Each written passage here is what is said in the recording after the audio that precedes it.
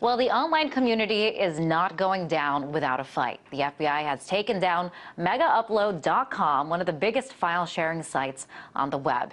And hacktivist group Anonymous didn't waste any time in firing back. Shortly after word got out of the government shutdown, Anonymous launched their attack, hacking into and taking down some of the biggest sites in the federal government and the entertainment industry.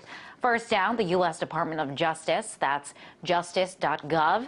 The FBI, the U.S. Copyright Office, also from the internet or entertainment industry, Universal Music Group and the Recording Industry Association. Now, this came just one day after the biggest names on the internet took part in a blackout. It was all part of a protest to the Stop Online Piracy Act, or SOPA, as it's known, a controversial bill now before Congress. More than 7,000 sites went black in protest, including Wikipedia, Reddit, and the Raw Story, just to name a few. Even Google put up a banner to show their opposition to what critics call government censorship. So the timing of the government shutdown is interesting. Despite the outrage and protests against SOPA, the feds went ahead and shut down a major site even without SOPA being passed. So what does this all mean for the future of internet freedom in America? Well, Josh Harkinson, a reporter for Mother Jones Magazine, joins me now to dig deeper into this. Thanks for coming on the show. Josh, so I understand you talked to some of the anonymous hackers in the chat rooms while this was all going down. Give us kind of the inside scoop on what was happening. Well, it was just fascinating to watch it unfold in real time. I mean, there are thousands of people all over the world who participate in these chat rooms. When I was there, I was in this chat room for this anonymous splinter group known as Anon, where I think at any given time there were between 1,000 and 2,000 people who were logged in and coordinating with each other to launch these denial of service attacks, or DDoS attacks, on various websites around the country. And they were giving each other updates, particularly about the FBI website, which I think was their main target. And people were messaging that it was down in Hungary, or it was down in Belgium, or it was down in Malaysia. And the goal was to shut it down worldwide. And I think it was successful for quite a while. It went up and down. And there was a lot of there was a sense of kind of triumph, but there was also a sense of paranoia because people knew that the FBI was monitoring them. It was probably there in this very chat room. There were kind of shout outs to the FBI, like, "Hi, FBI." And there was also paranoia because in the past, the FBI has actually arrested members of Anonymous for launching similar denial of service attacks on websites like PayPal. Now, we see this is in response to taking down that website, Megaupload.com. And so the government was able to take this down even without SOPA being passed. So, I mean, what could happen if this law were to pass? Well, I think if the law were to pass, it would give content companies, the motion picture and music companies, the ability to sort of call the shots more than they do right now. They could essentially request that different sites be taken down. And I think some of the concern is that there's not a lot of due process there. I think the fear in the internet community is that it gives them just too much power to sort of determine what sites can and cannot be on the internet. So I do think it would broaden the authority of big corporations and the government to take action. But clearly, what the takedown of Megaupload illustrates is that even without this law, the government feels that it has a lot of authority to take these sites down when it feels like they aren't complying with copyright. So, I mean, do you think the feds, I mean, is there a message that is being sent here, that they don't even need SOPA to be enacted into law in order to go ahead and take sites down if they want to? Well, the FBI says that the raid on the site was not a response to SOPA, and in fact, it had been planned in advance. And I don't know whether that's true. I mean, the timing certainly is pretty curious, given the sort of intensity of debate around SOPA, and just the day before, all these blackouts on sites like Wikipedia, and even Google crossed out its name on its site with a black banner to protest SOPA. So it's hard to say, but I do think it definitely enraged a lot of people on the net and made them feel like, this was a retaliatory act. And speaking of people being enraged, the response that we've gotten here at RT has been astounding. We've gotten a firestorm of feedback, people outraged at this government takedown. I want to show you a couple of the comments that we've gotten. Dark Wolf says, it's good that they've done this. It shows that there are people that are willing to defend the free internet with everything they've got. Mark my words, there will be a World War III, and it's going to be cybernetic. And another comment says, anonymous shutting down sites is the same thing as censorship. Fighting with fire, all you get is ashes. And socially uncensored .eu says, I am an American and I am fully ashamed of the actions of my government. We go around the world telling everyone how much freedom of information and speech we have, yet justice here is for sale to the highest bidder, and we're taking actions to censor the world. But just like any other nation, our leaders can be bought, rented, sold, and leased. I'm thankful that more nations do not try to be like us. So, Josh, why such a fiery response when it comes to freedom of the internet? People seem to be really riled up over this.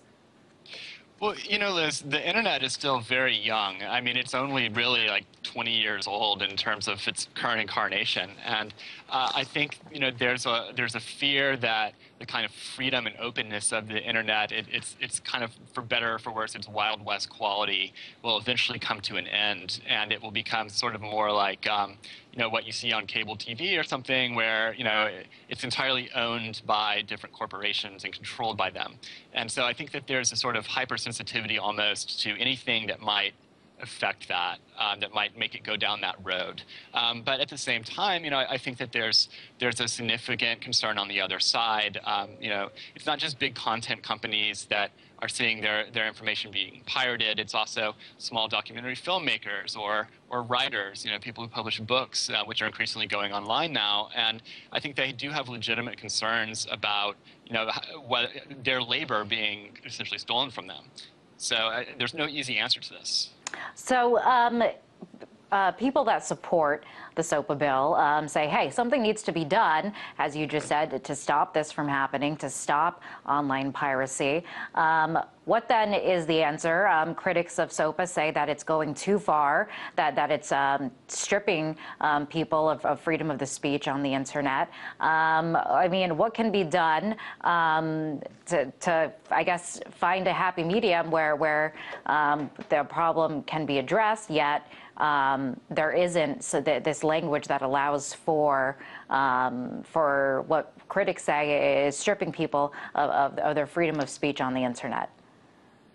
Yeah, I really don't know what the solution is. I mean, there are some compromise bills that are circulating in Congress, and I think there are pros and cons to those. I mean, the bills essentially require kind of more of a legal process that one goes through to take down pirated content, to actually kind of pursue people through the arm of the law. And I think that those barriers could be onerous for small individuals who don't have the legal resources to go to court and stuff like that. But bigger content companies probably would have those resources. Beyond that, I mean, right now, a lot of sites do actually take down pirated material when they're requested to do so. I think just enforcing against sites that are brazenly refusing to take things down is probably the best thing that can be done under the current system, and maybe that could be done more robustly. Now, we saw this protest, and we saw these sites go down. We saw Anonymous fire back. And so, I mean, is this just the beginning? Are we going to see the cyber war kind of break out between the government and hackers? Well, it's hard to say. I mean, these denial of service attacks are fairly easy to do. There's sort of a point-and-click technology that allows you to essentially kind of fire this cannon at websites and shut them down. The thing is that it's also fairly easy to trace people who do that unless you kind of mask yourself using other technologies. And I think Anonymous is getting more savvy about how to do that. But as far as kind of cyber war goes, I mean, there's a big difference between these kind of website shutdowns and what you might consider sort of more classically to be hacking, where you're actually breaking into websites and stealing information. And I think that is something that Anonymous is not quite as good at. A lot of people who are involved as the group has grown are kind of more like regular people who might not have really deep computer skills. But there still is this sort of broader hacktivist community that organizes itself under other organizations in addition to Anonymous. And I think that there are people who are very skilled at multiple levels of website infiltration. And this is certainly not the last we're going to see of this, and especially not the last from Anonymous, which has really grown by leaps and bounds in the last year and become much more political, much more willing to engage around issues like income inequality and corporate control of politics, which you saw through the Occupy Wall Street movement. Anonymous was a huge part of that. They've engaged in, they've broadened their focus from kind of the narrow kind of internet freedom issues to a host of other things, and I think that's only going to cause them to grow. Lastly, just want to ask you very quickly, how successful do you think these hacktivist groups will be, like Anonymous, in stopping legislation like SOPA from moving forward and from seeing other bills like this go to Congress? Well, I don't think that I think their primary role that they play is sort of raising publicity, raising awareness about these issues, getting press coverage. And they are certainly not the only force out there doing that. I mean, I think, the involvement of big web companies like Google and, also Wikipedia and others in this internet blackout protest, a couple days ago was arguably a bigger deal. But I think Anonymous is really good at kind of mobilizing the grassroots internet community to, support, these kind of bigger companies. And so it's kind of this, the Googles of the world are working things from kind of the lobbying angle, and Anonymous is kind of the grassroots. And I mean, that's a pretty powerful coalition. It's much more powerful than, what Hollywood and the content industry was able to muster. And so to the extent that they overlap on issues, I think that, they're really going to win. Well, it'll be interesting to see how this plays out. Josh, thanks for coming on the show. That was reporter for Mother Jones Magazine, Josh Harkinson.